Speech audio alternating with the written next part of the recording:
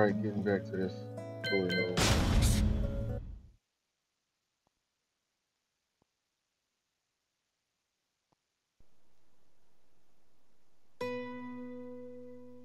The minute I got back from Kyoto, I learned that the war had escalated further.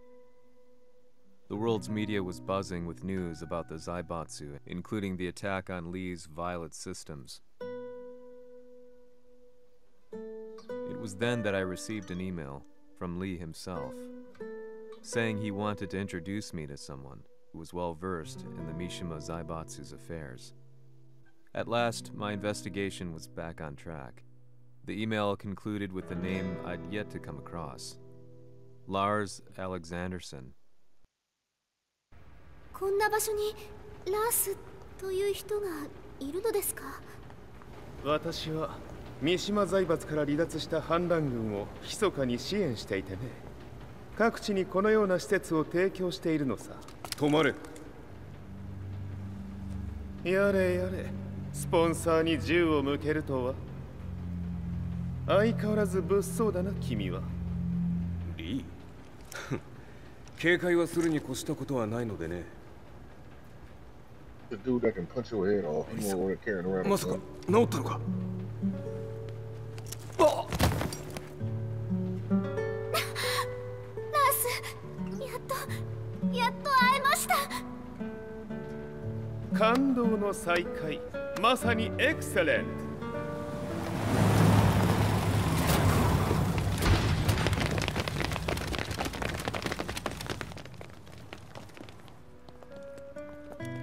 確保したジンの状況は？もう丸2日目覚めていない。アザゼルとの戦いのダメージは計り知れないようだ。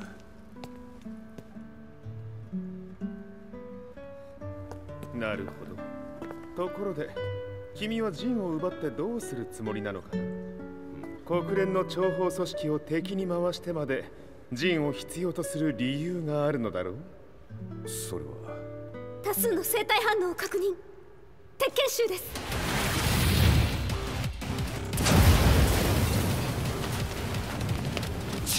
嗅ぎつかれたか。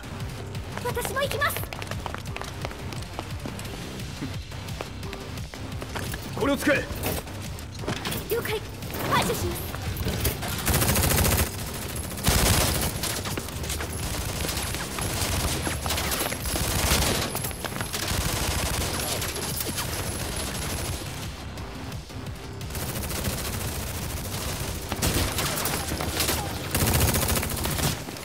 アリサ、ここは俺たちが食い止める。その隙にジンを。はい。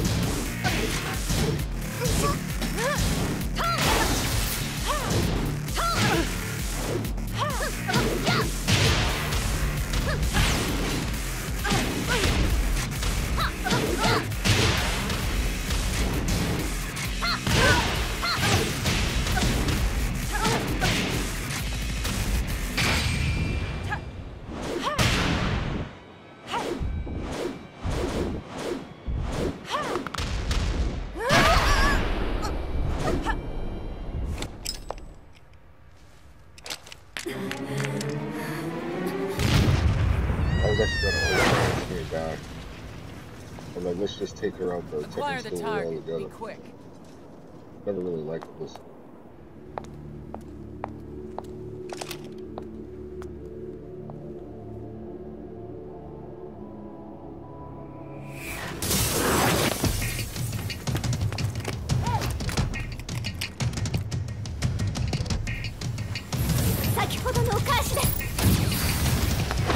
Yeah!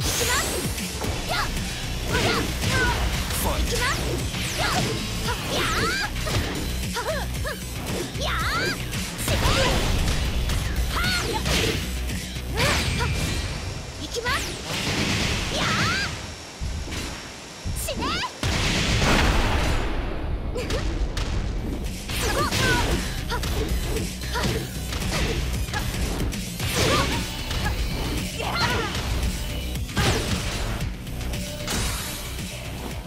You've got a date with death.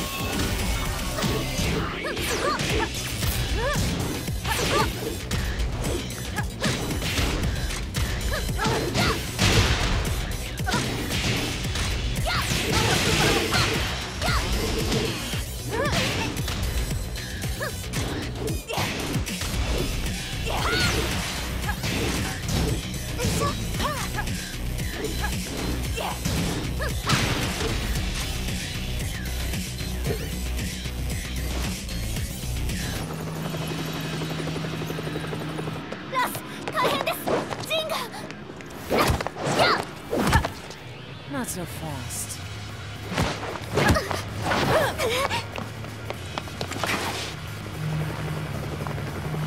Is she flying? Like what? Don't she just... Huh?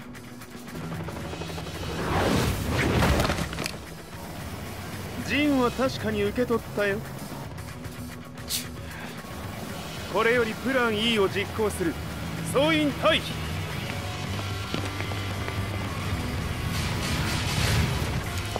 はいさ。はい。それでは諸君、いい夢を。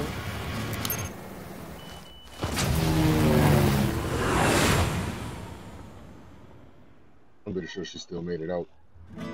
まさか最初から敵をわざとあそこへおびき寄せて爆破する作戦だったのか。無事にジンも運び出せた。異論はないはずだが。まあ、修繕費は三島財閥に利子をつけて払ってもらう。心配無用さ。ジン、お前にはまだやってもらわなければならないことがある。こんなところで終わらせるわけにはいかないんだ。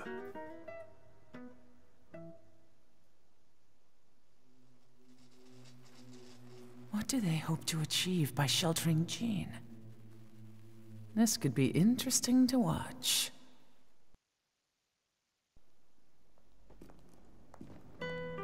Lars Alexanderson was younger than I expected. When Lee described him to me, of how he'd escaped, divided the Tekken force, and formed a rebel army, I imagined someone completely different. His eyes told a story of sadness hidden deep within. The sterile air of Violet Systems, where he and Lee were holed up together. Lars explained to me that he was Heihachi's illegitimate child. Heihachi had fathered him to cast aside all doubt that he had the devil gene in his blood. Lars existed solely for that purpose. I could barely contain my excitement at not only meeting a blood relative, but also at learning this revelation. While Lars and Lee conversed, I overheard something that shocked me. Jin Kazama had been found. Jin Kazama, Kazuya's son and Heihachi's grandson. The hatred I had held deep inside surged through my veins like a tidal wave. Jin had put the wheels in motion that led to me losing everything. Then, as if finally putting his feelings into words, Lars muttered, 全てをジンに背負わせる。この戦争を終わらせるために。 There was no mistaking what he had said.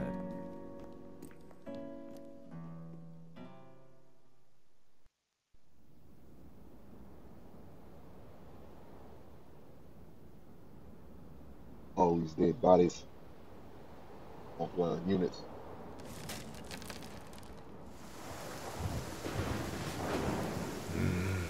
やはりいくら考えても覚えんか。今ここで風見殿との約束果たそう。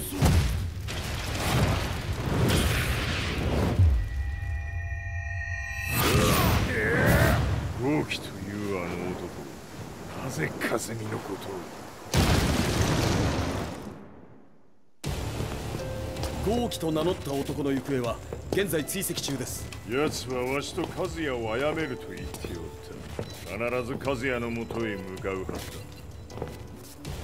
ところでジンはどうなった？それが部隊は全滅した模様です。全滅じゃと？所詮その程度だったということか。大きなるものが現れ、和也のもとへ向かう。そして陣の線が断たれた。なるほど。これは面白い筋書きができそうじゃ。今すぐ全世界にわしが死んだという情報を流せ。大会も中止じゃ。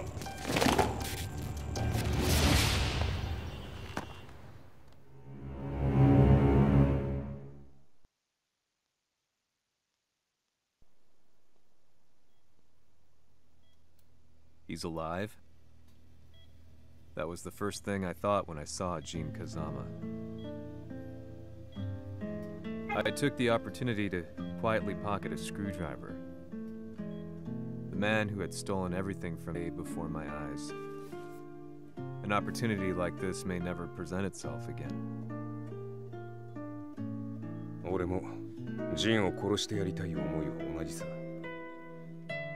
だが、この戦いを終わらせられるのはこいつしかいないんだ。It was as if Lars could read my mind. He explained that when Jin woke up, he would try to use Jin's power to put a stop to all the fighting. All I could do was nod in agreement.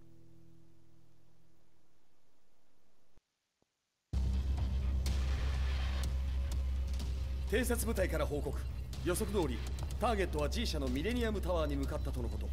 また、三島財閥当主死亡の方により、G 社の勝利は確実だと世界中が沸き立っております。ここまでは狙い通りじゃな。例の準備はできておるか？はい。鍵となるのは豪輝よ。和也とて奴相手ではデビル化せざるを得まい。映像を全世界に流す準備はできております。和也がデビルであることを暴いた映像を流せば G 社の信用も地に落ちる。その上で和也を葬れば世論は三島財閥に一気に傾くじゃろう。ドクター・アベルが残した最強兵器がわしの勝利を世界へ轟かせるのじゃ。和也よ、豪輝者とも消し去ってくれる。Heihachi Mishima is dead. Has Heihachi Mishima's death signaled the end of the war?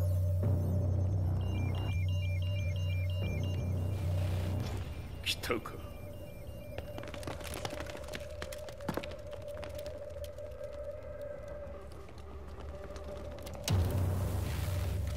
無駄だ。貴様のでは太刀打ちできん。屋上まで案内してやれ。死に場所を己で選んだか、三島和也。ふん。貴様を葬る場所を選んだだけだ。殺す前に一つ聞いておく。貴様なぜ母のことを知っている？八条家の名残か何かか？かつて和美殿には命を助けられた。ただそれだけのこと。その借りを今返す。では見せてもらおう。その力どれほどのものか。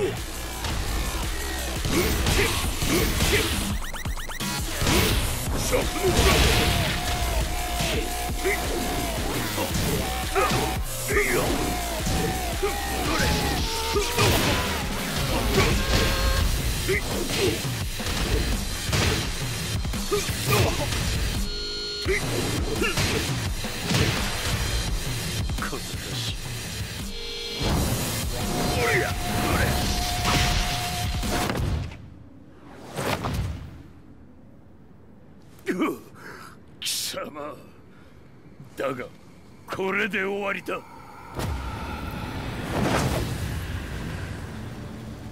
それがウヌの真の力か。面白い。心ゆくまでしようぞ。ファイト。野宿乗り。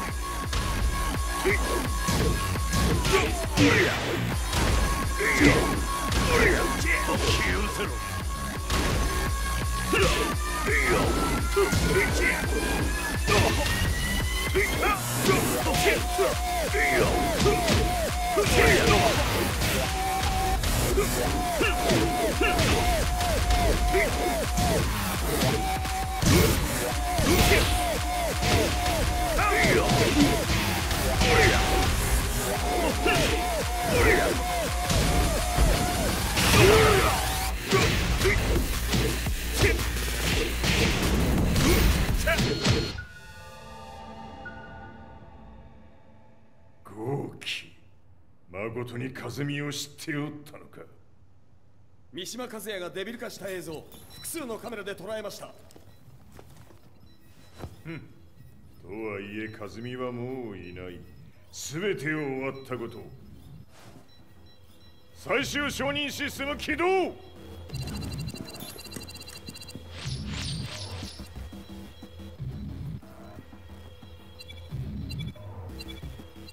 これで終わりじゃ。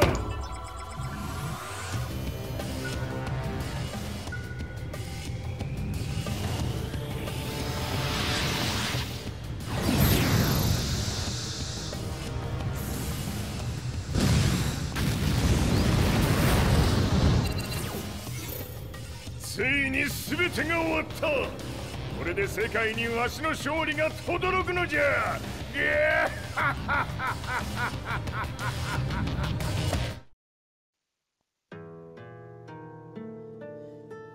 I couldn't take my eyes off the live broadcast. Next to me, Lee and Lars barked orders frantically, desperately trying to verify whether the images were a hoax or not. The demon on screen was unlike anything I'd imagined.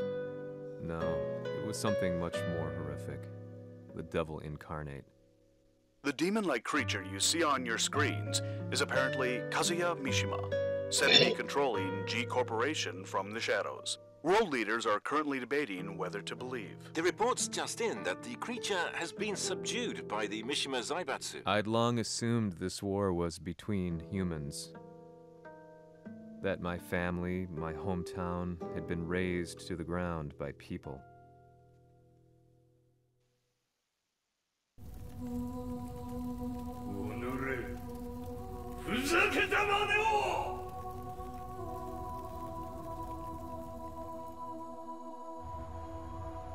Ho esaudito le tue richieste. Ora non posso fare altro. 世界の覇権はすでにわしの手に落ちた。貴様らはもう不要だ。Diavolo. We've yet to confirm whether the footage you're seeing is real. If it is, however, it would seem the Mishima Zaibatsu is on the side of justice. Public opinion is turning against us. We're running out of options. 問題ない。最後に笑うのは俺だ。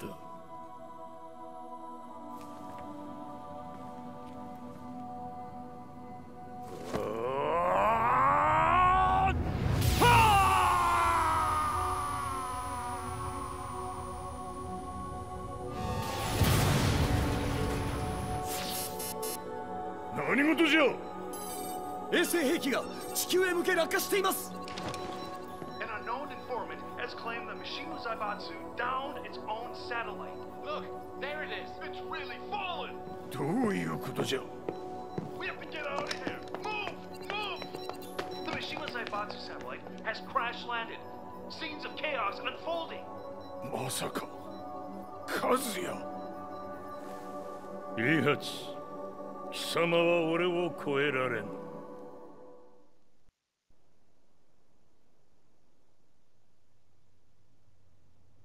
Mishima Zaibatsu faces intense scrutiny from around the world. With recent events brought to light, anti-Mishima sentiments have grown around the world. 当主、もはや三島財閥を立て直すことは。おのれ、和也！あの時からだ。貴様のせいで母さんは。全てはあの時。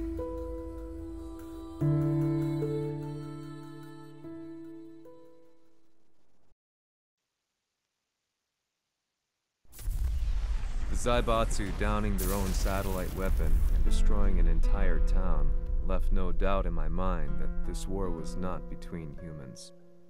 The atrociousness of the fighting was inconceivable to the average person, and they soon forgot about Kazuya transforming into a devil, instead choosing to believe that the Zaibatsu were the antagonists. The concept of good and evil changed every day.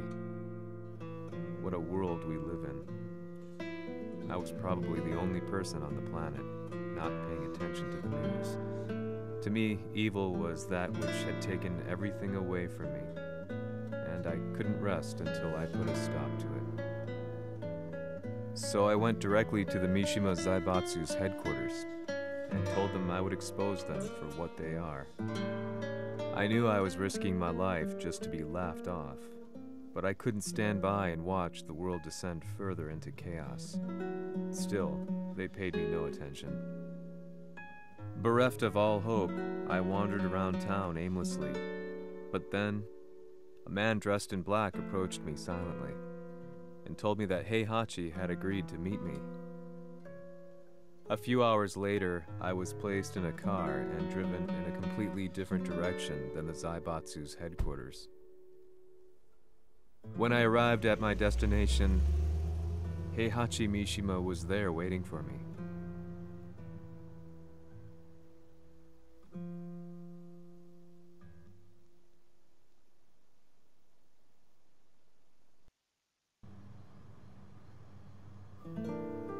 Kisama, 三島家の真実を報道したいというのであれば、相応の情報は持ち合わせているのであろうな。At that time, I had no idea why Heihachi had suddenly agreed to meet with me. His eyes latched onto mine, filling me with unshakable fear. I have delved deep into the history of the Mishimas from Jinpachi Mishima to the family's connection to Kazumi Hachijo. The year you declared the establishment of the Mishima Zaibatsu was the same year your wife Kazumi passed away, and that your son sustained terrible injuries from falling off a cliff. To me, that sounds like one hell of a coincidence now, doesn't it? Oh? なるほど。ただの記者ではなさそうだ。よかろう。これから話すこと、そのすべてを世界に公表する。その約束が果たされるなら、わしがすべてを語ろう。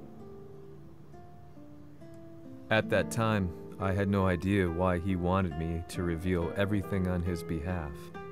But I was getting so close to the truth I had long fought to uncover that I couldn't turn down this once-in-a-lifetime opportunity. The devil's blood in Kazuya and the blood of Kazumi's family, the Hachijos, remains shrouded in mystery.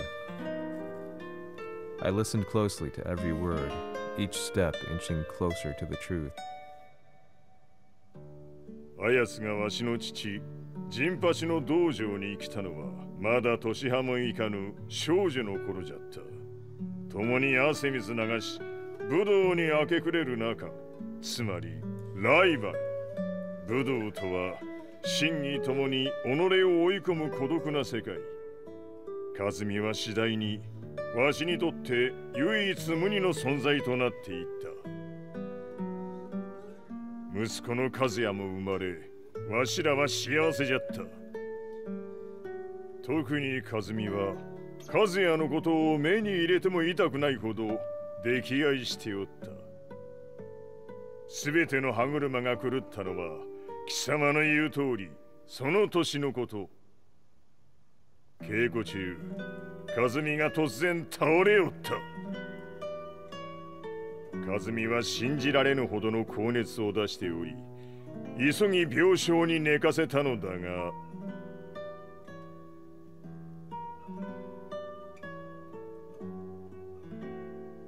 和美。She tried to kill you? じゃが翌日、熱が下がった和美は前日の出来事を覚えておらず、いつも通りの和美であった。それはまるで人格を2つ抱えた人間と共におるような感覚じゃった。そんな日が幾日も続いた。そしてある日、よっふんほっんせい。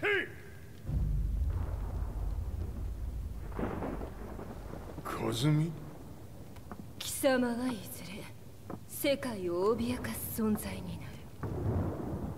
何の夢を見ている？故に今死を与えるのだ。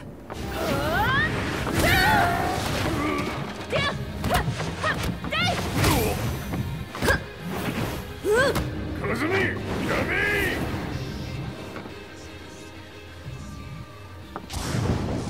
まだわからぬか、なぜ我がこの家に嫁いだのか。まさか我ら八丈家は貴様のような人間を消すために太古から存在しておる。その使命を今果たす。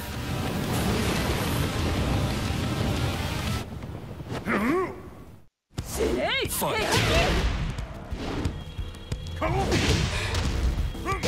平八さん。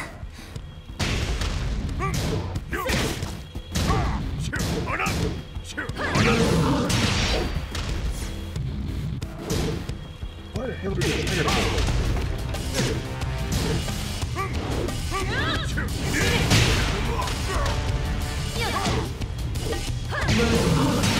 That's hard.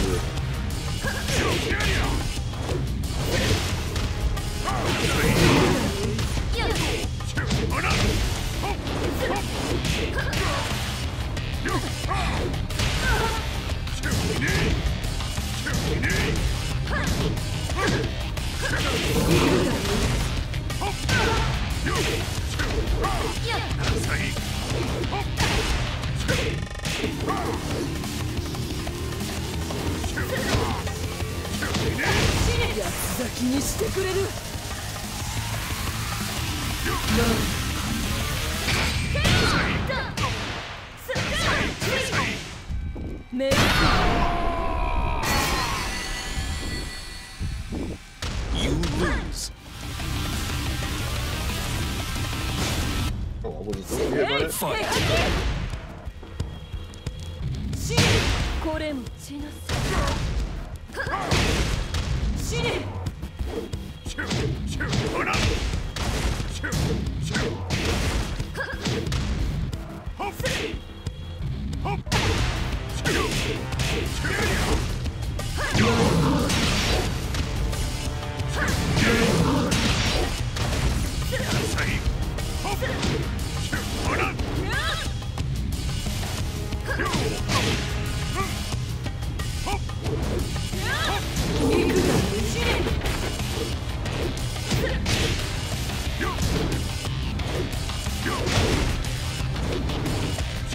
平八さん。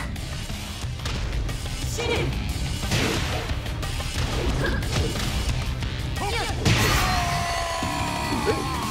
What is program was like it does counter moves. It's not an actual.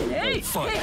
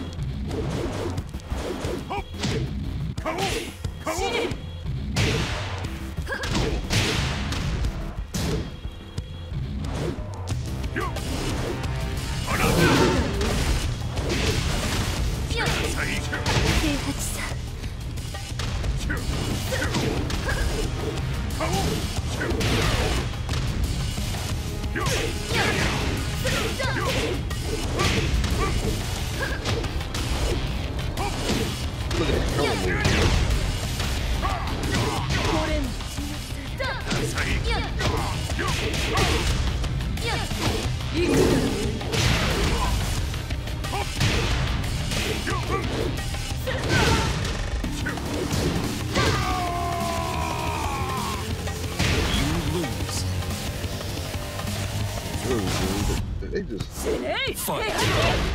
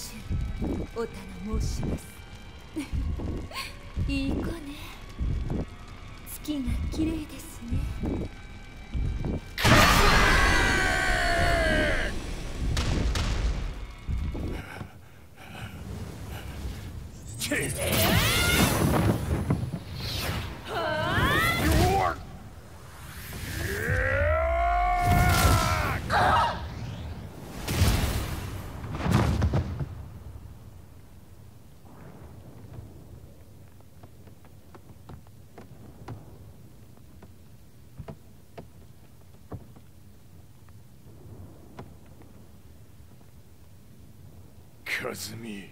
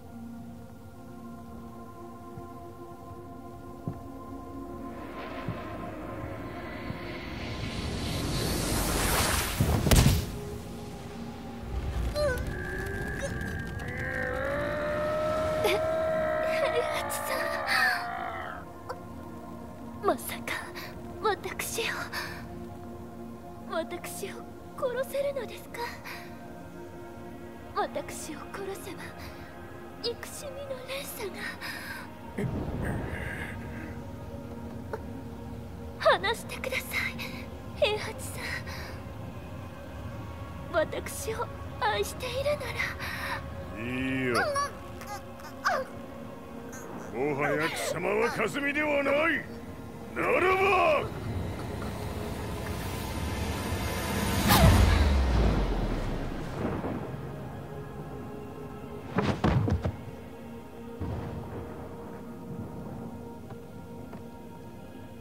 I don't want you.